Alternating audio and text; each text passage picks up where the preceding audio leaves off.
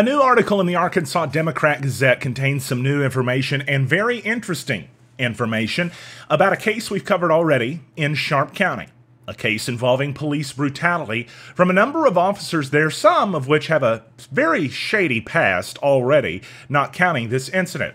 Of course, there's a different level and standard of justice that applies to the police than would apply to the normal citizenry, not just in Arkansas, but in another number of states, perhaps all of the United States, or at least a great portion of it. But here in the South, and here in Arkansas specifically, when police make mistakes, there's not generally an admission of that.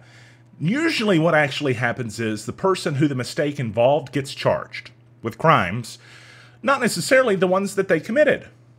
Do you remember the case of Walnut Ridge with Adam Finley? The one who was roughed up by a stupid cop that then kept his job while Adam Finley was written citations. But we know better because we saw the video and we know that those citations were bogus. The citations in that case were pursued all the way to trial. In this case, they won't be.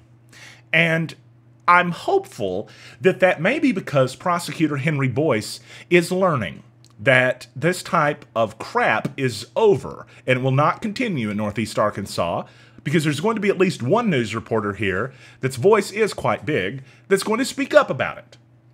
I'll let you guess who that may be. 3rd Judicial District Prosecutor Henry Boyce specifically himself made a quote about this case that we're talking about now involving Randall Lee Veazey, 41, who had his face destroyed by the unmerciful police officers that participated in his arrest. Merciless. And not one of them stood up to do the right thing. Not one of them stopped the other officer from beating him in the face with a flashlight, according to the lawsuit filed in Sharp County Circuit Court. We're going to talk about that lawsuit more here in just a second. But I want to go to the headline tonight, because Henry Boyce, who generally sides with police, just to be frank, he sided with them in Walnut Ridge, and we all know how that went. Well, he said this time something a little different. He said he wanted to dismiss the charges against Veazey because, according to him, no police officers were injured, so there was certainly some misconduct. OMG. We don't hear that word from Henry Boyce about the police ever. We didn't hear it from Henry Boyce when he defended Ryan Cooper for Cooper's stupid prosecution of Adam Finley in Walnut Ridge. A man should not be prosecuted because a cop made mistakes. That was Walnut Ridge. This is that case to another degree. Because in this instance, a man almost lost his life. And how did authorities take responsibility for that? They charged him so that he couldn't pursue legal action, but it didn't work out that way. A couple of the attorneys that are representing the man have filed a civil rights lawsuit. This is on NEA Report, this article. I posted it on May 17th, if you want to go back and look at the archives. James W. Harris, Zachary W. Morrison of Blytheville are both representing Mr. Veazey. On November 12, 2016, law enforcement responded to a call at his residence in Ash Flat. They found him intoxicated. Being drunk is what he was guilty of, if you want to call it that, right? Here's where it went. He was placed in handcuffs, and then, according to this lawsuit, Officer Josh Trivett body slammed him to the floor, exclaiming at the same time, "I body slammed the mother effer." But he said the full word. I have him on camera saying those words. The body camera footage shows Officer Tom Rigsby standing over Veazey while he's on the ground handcuffed. The video shows Rigsby yelling at him. He kept telling him, "Shut up! Quit talking!" It was country cop on steroids, maybe literally. Because after he tells him to shut up in this just drawl of a voice, you see the officer cover or at least aim the camera up a little bit that's recording. And then the lawsuit says Rigsby struck the victim in the head with his flashlight. He struck him in the head with a steel flashlight. You can hear the strikes in the video. Spit on you, bro. I'm trying to get the blood out of my mouth, bro. You did not listen? Come on, man. You got charged? No, you don't listen because Listen to me. Shut the fuck up. Come on, man. I got blood. Yeah, because you wouldn't listen to shut up. No, you wouldn't tell me what I was arrested Hey, we don't have a for. mask, do we? Come on, man. Really? A mask? Yeah, because you won't shut the Come fuck on, up and man. spit. Come on, man. You done this to me. I didn't do shit to you. You did it to yourself. Oh, so I'm bleeding. You better look at who you're talking to. This not me. Come on, man. I bleed for nothing. Hey, if you'll shut up, For we'll get nothing? you. Hey, if you'll shut up. Get we'll him back in the you car. All right? Shut up, man. Look.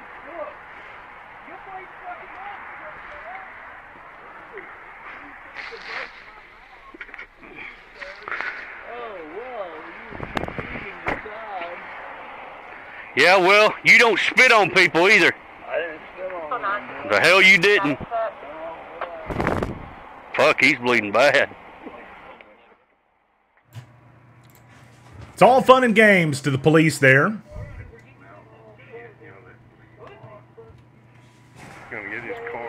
Is he calling you names now? Is that illegal, officer? Are you not allowed to be called names? I'm sure they're probably thinking of another reason to smash the guy's skull in with the mag light right around here.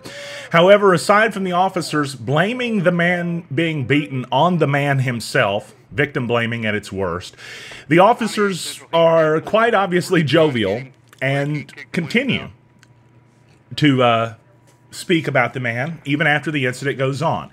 Here in a moment, they're going to get the man in the car. Now, the body camera here on this likely round officer is aimed up at the sky, but I want you to listen. That's a question we have too, officer. I want you to listen to what the officer says when he's in the vehicle by himself about this victim. Slam his fucking ass. Did you hear that? He said that he slammed his effing ass. And it's interesting to me because that's not behavior that one would expect of a sworn law enforcement officer. Somebody that cares about justice does not behave the way that we just saw. Somebody that cares about what's right and wrong does not do what we just witnessed on this body camera footage. But what we just witnessed is not someone that cares about right and wrong. What we witnessed were officers brutally beating a man who was mouthing off to them, and these local thugs that were wearing badges felt that they were so above the law they should never be questioned. Notice the officer covering up his body camera as the other officer, portly piggy there, bends down and beats the guy in the head. I mean, do you think this is okay, folks? Do you think it's cool? Is it all cool because they post some dancing videos online? Give me a break.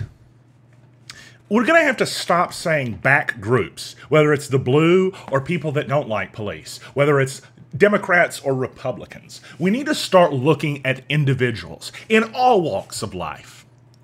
And in this case, you got an entire group, a throng of individuals that are participating in police brutality on camera. Now we've got the prosecutor, in essence, admitting to police conduct. Huh. So when is something going to be done? When are people going to be fired? When will there be actual justice? When can the county trust that Officer Josh Trivett is not still on the force, which he is? He shouldn't be. He should be terminated. When can the police, the government employees with guns, when can they be trusted in Sharp County? Because it's not tonight. This is police brutality that we witnessed. There's a lawsuit over this, and we know now, based on the words from Prosecutor Henry Boyce in this exact newspaper article, that there was certainly some misconduct. That is a quote. I reached out to Henry Boyce for comment. No surprise he did not answer. He's probably not too particularly happy with NEA report, the fact that we've been reporting on, well, the things that he's not quite been able to get done in his job duties. Because if justice is on the prosecutor as is the case here, then where are you, Henry? Dropping charges against a guy that had the crap beat out of him is not enough. Bring charges against the police officers. If you don't think there's enough evidence, well, there sure as hell wasn't enough evidence against VZ in this case, but you still went forward with it up until now. By the way, they had to actually drop the charges twice, because the first time they did it, apparently the judge didn't get it entered in right. I mean, this stuff is not going to end, folks. It's never going to end. It will never end until we can stop pretending it's not there. There is a serious problem going on with our criminal justice system in America. And I love the good work that police do. I do. And I have friends that are police officers, but they're not thrilled with me right now. Because for some reason, all officers seem to be apprehensive/hostile whenever a journalist or an outside entity begins calling question to them. Not all, 98%, but pretty much all. And that's unfortunate, because it would say a lot more about police if we saw them speaking up about stuff like this instead of staying quiet, and the ones on camera that weren't involved turning their body cameras away as they turn their bodies away, as they quit looking for crime, at least until their buddies were done committing it.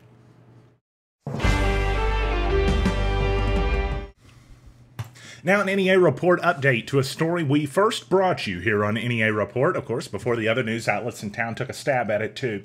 The story about Ziggy, the dog that was taken to the PetSmart in Jonesboro just a few short days ago, but emerged completely different than the baby went in.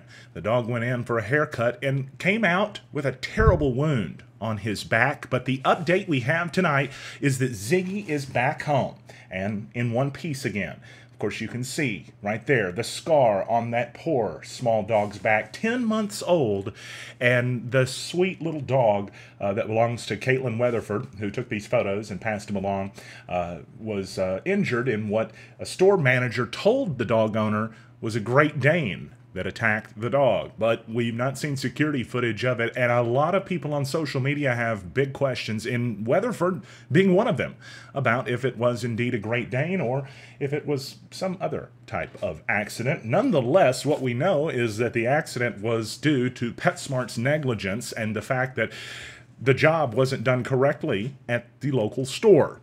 Because when you ask for your dog to get a haircut, it shouldn't have a giant 7-inch strip torn out of its back. We're glad Ziggy's back home tonight. But we're not leaving this story alone, and we look forward to PetSmart's corporate offices completing their investigation that they said would be underway in the next several days after a corporate leader is planned to join the Jonesboro store's current investigation. How long does it take to investigate security camera footage? Well, apparently 3 days or more.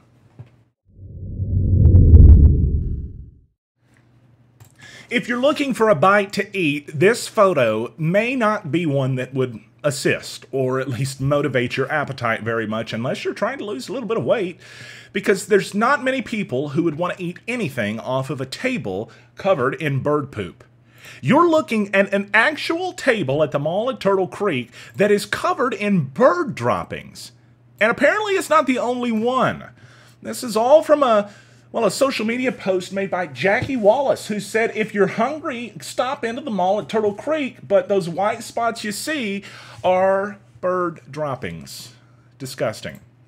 She also said that it's not just at this table, but actually over the past several days, 4 days, she's hosted 2 meetings at the food court, and the same mess appears to exist on multiple tables that was not cleaned. Poop on a food court table. I wonder why the mall at Turtle Creek is empty. Let's take a look now at your New Wave Wireless forecast, home with a $49 iPhone screen repair.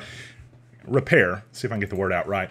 72 for the overnight low tonight. It's 90 degrees for your high tomorrow. Sunny skies. That's the story for Thursday too. Showers on the way. Possible Friday, but unlikely. However, much more likely as we roll into Saturday and Sunday. 20% chance Friday, 40 on Saturday, 50 on Sunday. Don't make plans this weekend unless you're planning on getting rained on. but that's kind of fun sometimes too. It's 77 degrees in Jonesboro right now. Family Medical Clinic of Walnut Ridge and Bono are your neighborhood healthcare providers, and we're now accepting new patients. We know you have a tight schedule, so we're here 6 days a week at both locations from 6 a.m. to 7 p.m. Walk-ins are welcome. In Walnut Ridge, stop by 1045 West Main Street or call us to make an appointment, 886-8300. In Bono, we're on Highway 63 North or call 930-9990. Walnut Ridge Family Medical Clinic and Bono Family Medical Clinic, here for you when you need us. Haley Norris, Realtor. No. Should I make my hair go like this? Whether you need to buy, sell, or lease. Haley, can I use my hands? Or is that, where are my hands? Where do they go? Just say, Haley. Just say Haley. Whether you need my expertise. Haley Norris, Realtor. Or even do a commercial lease. Haley Norris, Realtor. Should I say Remax Real Estate Center or not? Is that too salesy? No, that's good. My average days on market is just 50 days. You need my expertise. And that means I'm putting more money back in your pocket.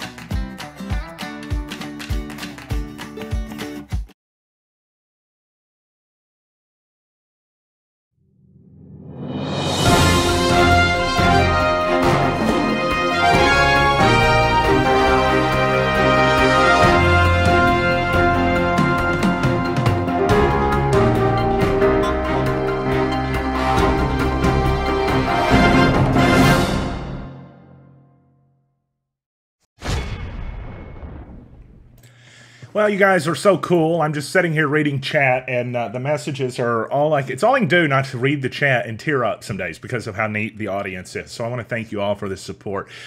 This may sound strange, but we're in a time where journalists are not necessarily appreciated always, and I'm not going to get into why, but I will tell you that we're human beings, and we really do appreciate it whenever folks say nice things to us. I guess anybody would, but for some reason, folks think just because that you know, that I do a little show online that I'm not a real person with feelings sometimes, and gosh, I really appreciate that. So I want to thank you to Sherry, Peggy, Corey, Courtney. Let's see. Did I say Sherry already? We'll say it again. And Tequila and Amaret and Rebecca and Sabrina and Kathy and so many more of you who said something today. I want to thank all of you for the kind words. Excuse me. All right, so let me talk now and tell you one last thing here before we head out the door on NEA Report. We want to let you know that Commerce Overpass is briefly going to be reduced to one lane. That's starting tomorrow morning at 8:30. It's Commerce Drive Bridge over I-555. A lot of y'all are going to be driving through there, and I just want you to be, you know, aware and kind of have a heads up. Workers are going to be resurfacing the bridge as well as replacing guardrails, so there's going to be a temporary traffic signal, signs, and those kind of work drums that are going to be placed around too. But if you're driving on I-555 tomorrow, I just want you guys to know that Commerce Drive Bridge going to be, it says Commerce Drive Bridge over I-555, going to be reduced to one lane of traffic. So it really has nothing to do with I-555. It's just over it, but that's how I said it. All right. It's 10:19. Thanks everybody for joining us tonight. Thank you, Melissa. Thank you, Michelle. And again, I think that's another Rebecca. So thank you again, Rebecca Lynn, and Colt too. Thank you all for sending out the kind words in chat tonight. Thank you for joining us on NEA Report this evening. It's always appreciated. Give you one final look at that forecast before we head out the door. As it's about 72 degrees right now. We're expecting temperatures tonight to, well, not really get any cooler. It'll be around the same. And tomorrow, expect those temperatures, oops, sorry, a little loud. Expect those temperatures tomorrow to be up to around 90. Sunny skies, rainfall on the way, possible Friday, much more likely into Saturday. So just make your plans accordingly. Thanks for joining us. I'm Stan Morris, and you're up to date on NEA Report.